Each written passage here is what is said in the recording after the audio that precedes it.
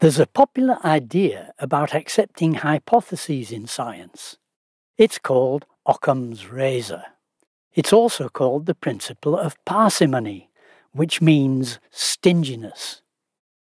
If two hypotheses explain observations, the one which needs the least assumptions and the least special conditions is assumed to be the better of the two options.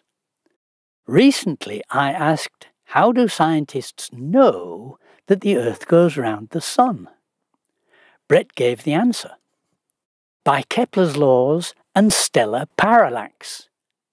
And why do we accept Kepler's laws? Because of Occam's razor.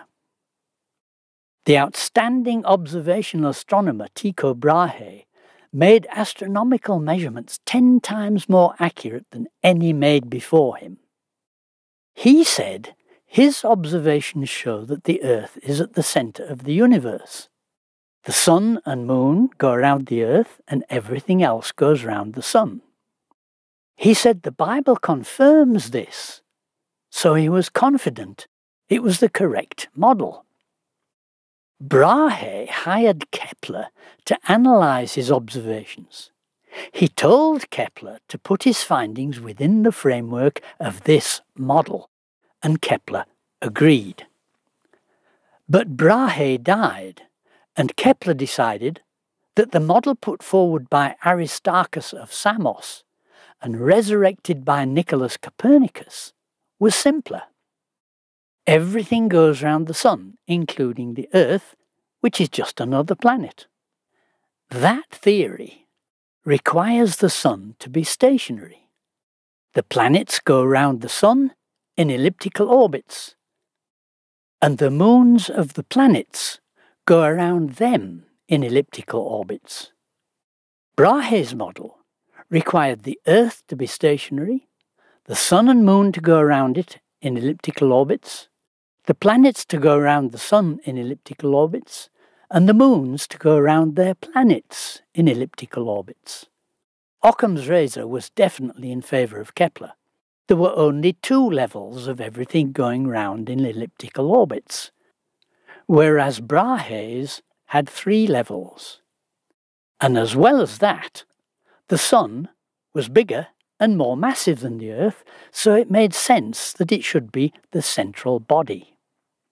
So, Kepler reneged on his undertaking to Brahe and ended up with the Sun in the centre of the universe and the Earth as a planet going round the Sun like the rest of the planets. Kepler's laws were accepted as standing on solid rock. But then Arago performed experiments which showed the Earth to be not moving. George Biddle Airy did another experiment which showed the same thing. So did Mascar, Lord Rayleigh, Theodore de Coudre, Troughton and Noble, Michelson and Morley, and Thorndike and Kennedy. Most of the scientists of the world were so confident that the Earth must travel round the Sun that they explained the observations away with ad hoc hypotheses, or they ignored them. But Michelson and Morley was particularly shocking for the scientists of the world, because Michelson was the top experimental physicist. His work was not so easy to dismiss. And as G. Allen Colley noted, this implies that the Earth is somehow a preferred object. Only with respect to the Earth would the speed of light be c as predicted by Maxwell's equations. This is tantamount to assuming that the Earth is the central body of the universe. And that was such an unwelcome prospect for the scientific community that they searched for ways to explain it away, as they had done for all the previous experiments which had shown the Earth to be stationary. Lorentz came up with a theory which was based on properties of the ether. It seemed successful for a while, but it couldn't explain away the experiment by Kennedy and Thorndike. Then Einstein put forward a complex and non-intuitive modification to Lorentz's theory, which explained away Michelson's results by denying the existence of the universally accepted fabric of space, generally known as the ether. This ether formed the basis of such important scientific standards as Maxwell's equations. Einstein's theory is so unreasonable that a United States presidential advisor on science noted, after one course on relativity, all further straight thinking becomes impossible. Harold Nordenson, a member of the Swedish Academy of Science, which distributes the Nobel Prize for Physics, said, "Relativity is not physics, but philosophy, and in my opinion, poor philosophy." I think we can agree with that. Stipulating how light should behave on the grounds of Einstein's own free will is not physics, and if it's philosophy, it's poor philosophy.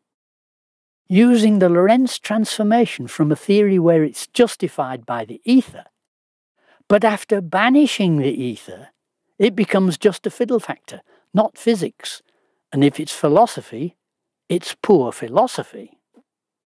Now, in light of all this, wouldn't it be a good idea to reconsider how the Brahe and Kepler models now fare in the light of Occam's razor? Brahe's model requires 3 layers of ellipses moving round a centre. Kepler's requires only 2. Brahe's model keeps the long-established ether intact. Kepler requires the ether to be banished, in spite of the fact that experiments like those of Sagnac and Michelson and Gale confirm its existence. Brahe's model requires simple, easily understood mathematics. Kepler's model requires Einstein's abstruse mathematics, with time and space being plastic and variable and depending on the movement of an observer. Brahe's model leaves space and time, the fundamental foundations of physics, unchanged. Kepler's model has traditionally been dependent on Newton's assumption that some hypothetical components of the universe, like the solar system, can be removed from the universe and considered separately, independent of the rest of the universe. Brahe's model depends on a theory of gravity which considers the whole universe, in which the mass of all the material in the universe produces a gravitational field. The Sun is so small in comparison with all the mass of the entire universe that it's negligible. So, in summary, Brahe's model needs one more layer of very straightforward rotations.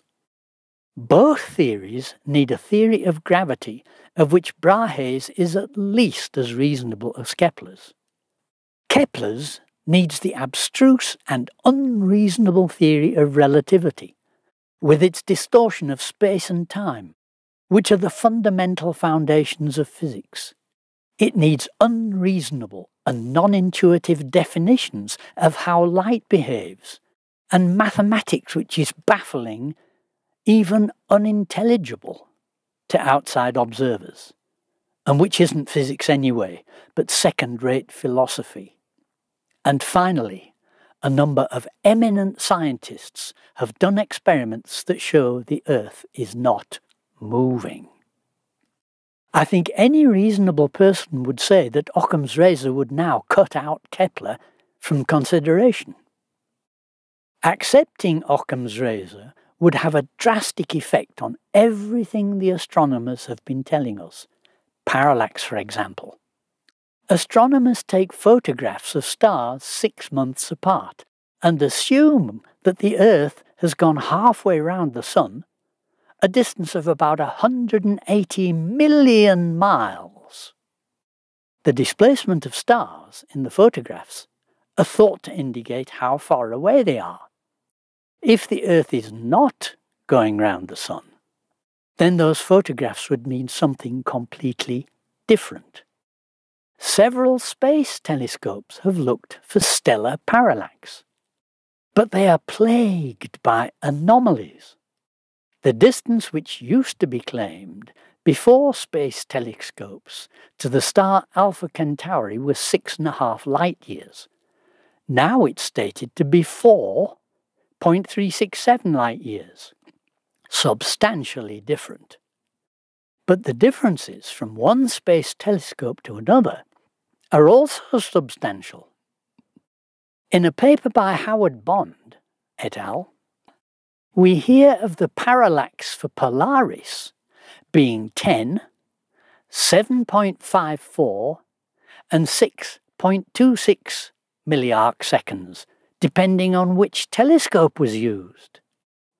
Now, those telescopes are in orbit at different heights. If we were actually travelling around the Sun, then the height of the telescope's orbit would not matter. It would be minuscule compared to the 180 million miles they're supposed to be apart when the photographs were taken. If the Earth is not moving, then those differences in orbit heights would make a significant difference. The astronomers dream up all sorts of excuses for those significant differences, and any dream will do, except that the Earth is not orbiting the Sun.